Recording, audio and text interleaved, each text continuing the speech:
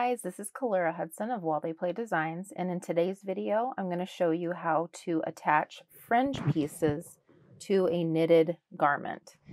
Normally when you attach fringe, you'll do it to the end of your knitted piece as a shawl or a blanket. In this instance, we're actually going to attach it to the front of the knitted garment on this shawl. So I'm going to show you how to do that. Now in this pattern, I actually have you do two pieces of the fringe and I have you cut them to 5 inches. So we're going to do that. I'm just going to grab my yarn.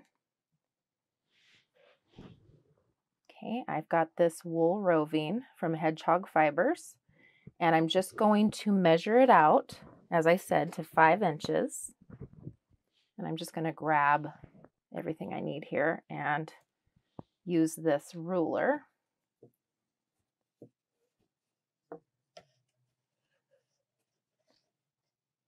Trying to keep that on the screen where you guys can see it. Okay, so I'm going to measure 2 pieces to 5 inches. So basically I'm just going to measure 1 piece to 10 inches. And then I'm going to cut that in half.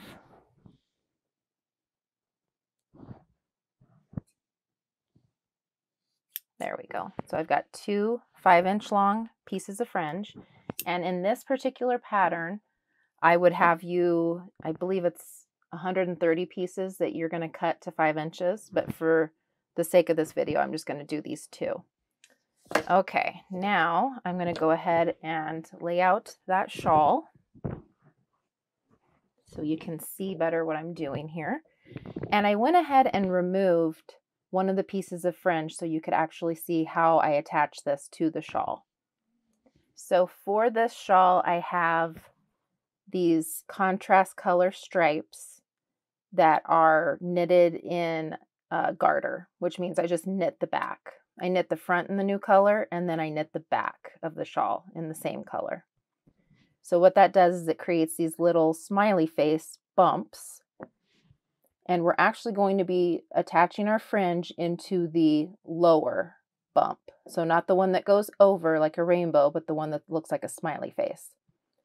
And I attached one into this, and I've skipped one, and then I'm going to go into the next one. And then as you can see, I skipped this one and went into the next one. So this is where we're going to be attaching our fringe pieces.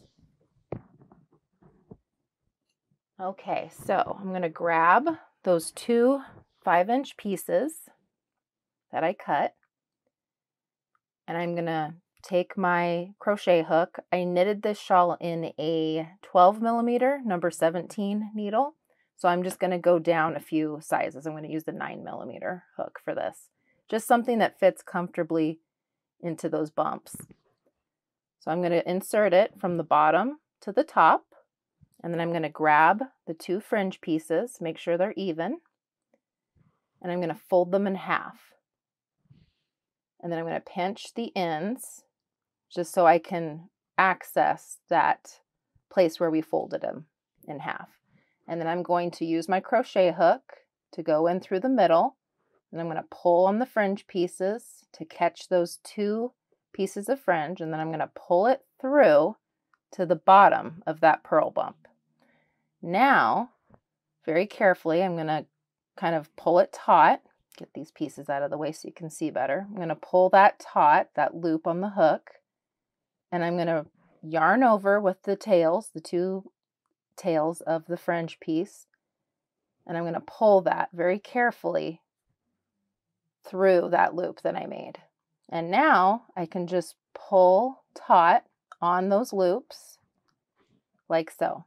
And you can see I have this nice little piece of the 2 strands of fringe. And that is all you do to attach it to your knitted piece.